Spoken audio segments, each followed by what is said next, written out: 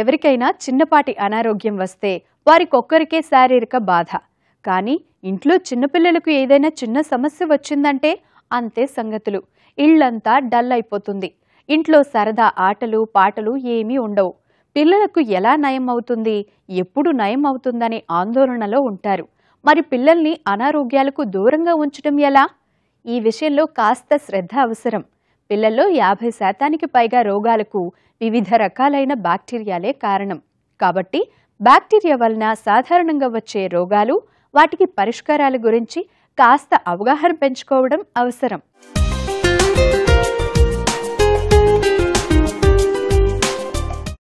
శిశు సంరక్షణ అనగానే చాలా మందిలో ఉండే అభిప్రాయం పోషక విలువలతో కూడిన ఆహారం తినిపించడం మాత్రమే. ఆహారం సంగతి సరే, కానీ చిన్నారుల్లో వచ్చే సమస్యలు, ముఖ్యంగా బ్యాక్టీరియాల వల్ల వచ్చే ఇన్ఫెక్షన్ల గురించి పట్టించుకోకపోతే ఎలా? బ్యాక్టీరియల్ ఇన్ఫెక్షన్స్ కారణంగా మంచి ఆహారం తీసుకునే చిన్నారులు కూడా తరచూ రోగాల పాలవుతుంటారు. జలుబు, దగ్గు లాంటి చిన్న చిన్న సమస్యలతో పాటు ఆటలమ్మ, హెపటైటిస్ లాంటివి కూడా బ్యాక్టీరియా ద్వారానే పిల్లలకు వ్యాపిస్తాయి. వర్షాకాలము, వర్షాలు పడినప్పుడు, టెంపరేచర్ తగ్గినప్పుడు పిల్లల్లో, అంటే చంటి పిల్లల నుంచి 12-13 సంవత్సరాల వరకు చాలా రకాల ఇన్ఫెక్షన్స్ ఈ సీజన్స్లో కామన్గా ఉంటాయి. కొన్నిసార్లు ఈ వాతావరణం వల్ల, ఈ వాతావరణంలో వచ్చే కొన్ని మార్పుల వలన ఇట్లాంటివి వస్తూ ఉంటాయి. తరచుగా మనం చూసేది అప్పర్ రెస్పిరేటరీ ఇన్ఫెక్షన్స్, అంటే బ్రాంకైటిస్, అక్యూట్ ఫారింజైటిస్ అంటాం, చెవులో ఇన్ఫెక్షన్స్, ఆటైటిస్ మీడియా, ఇలాంటివి ఎక్కువ వస్తుంటాయి.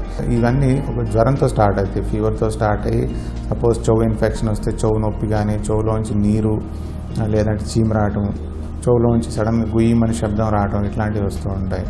అండ్ వాళ్ళకి గొంతులో నొప్పి వస్తూ ఉంటుంది, మింగటానికి చాలా ఇబ్బందిగా ఉంటుంది. ఇంకా లోవర్గా వెళ్తే, అంటే lower respiratory tract and bronchus కానీ, ఊపిరితిత్తులు కానీ ఇన్వాల్వ్ అయినప్పుడు ఒక పేషెంట్ కానీ పిల్లవాడికి కానీ ఆయాసం, దగ్గు, బయటకు తెమ్మడితో రావడం, ఇలాంటివి వస్తూ ఉంటాయి.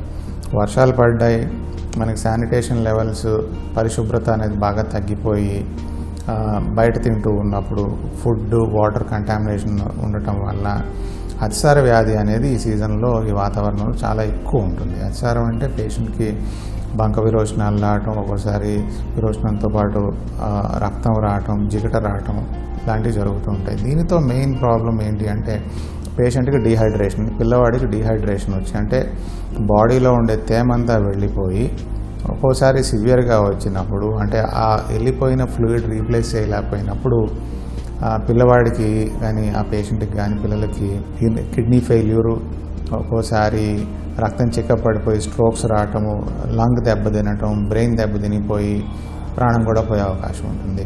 చిన్నారులకు బ్యాక్టీరియల్ ఇన్ఫెక్షన్ సోకిందని గుర్తించడం పెద్ద కష్టమేం కాదు. చిన్నారుల్లో సహజంగా వచ్చే ఇబ్బంది విరేచనాలు. అంతకు ముందు రోజు ఏం తిన్నారో ఓసారి గుర్తు చేసుకుంటే సమస్య ఎక్కడుందో అర్థమవుతుంది. పిల్లలకు జలుబు చేయడం సహజమే. అయితే వారం నుంచి 10 రోజులు దాటినా కూడా జలుబు తగ్గుముఖం పట్టకపోతే మాత్రం అనుమానించాల్సిందే. ముఖ్యంగా వర్షాకాలంలో 4-5 రోజులకు మించి జలుబు, దగ్గు లాంటివి ఉంటే కనుక జాగ్రత్త పడాలి.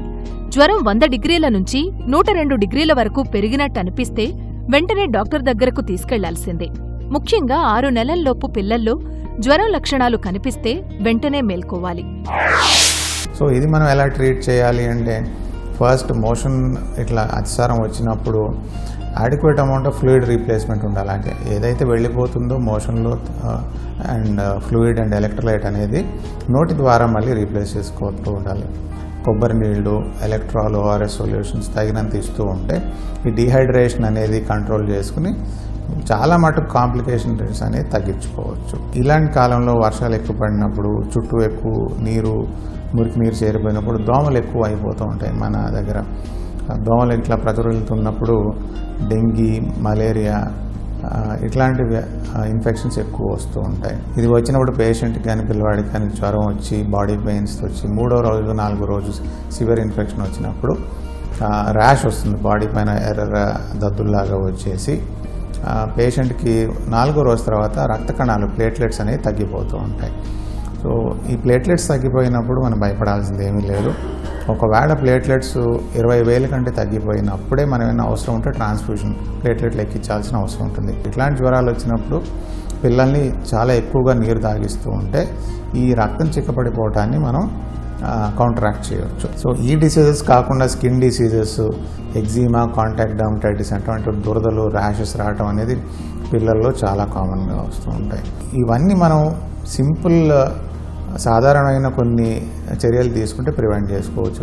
ఆహారం తినే ముందు, తిన్న తర్వాత సోప్తో శుభ్రంగా చేతులు కడుక్కుంటే చాలా వరకు ఈ అతిసారం అనేది, రెస్పిరేటరీ ఇన్ఫెక్షన్స్ అనేవి కంట్రోల్ చేసుకోవచ్చు. దగ్గుతున్నప్పుడు మనం సింపుల్గా ఒక హ్యాండ్ కర్చీఫ్తో కానీ క్లాత్తో కానీ కవర్ చేసుకుంటే పక్కన వాళ్ళకి ఇన్ఫెక్షన్స్ రాకుండా మనం జాగ్రత్త పడవచ్చు. ఆ దోమలు ఎక్కువ ఉన్నప్పుడు, అంటే మన ఇంటి చుట్టూ పరిశుభ్రత లేక, శానిటేషన్ లేక, ప్రాపర్ డ్రైనేజ్ లేక, చుట్టుపక్కల నీళ్ళన్నీ చేరిపోయి ఉన్నప్పుడు ఈ మస్కిటో డీఫాగింగ్ మెథడ్స్ కానీ, మస్కిటో ప్రివెన్షన్ కానీ చర్యలు తీసుకుంటే, ఈ చుట్టుపక్కల నీళ్ళు ఇట్లా నిలిచిపోకుండా చూసుకుంటే చాలా మట్టుకు ఈ దోమలు ఎక్కువ పెరగకుండా చూసుకోవచ్చు. ఈ డెంగీ, మలేరియాని అరికట్టే అవకాశం ఉంటుంది. చిన్నపిల్లలకి ఏదైనా ఇబ్బంది వచ్చిన వెంటనే పెద్దవాళ్ల సహాయం తీసుకోవాలి.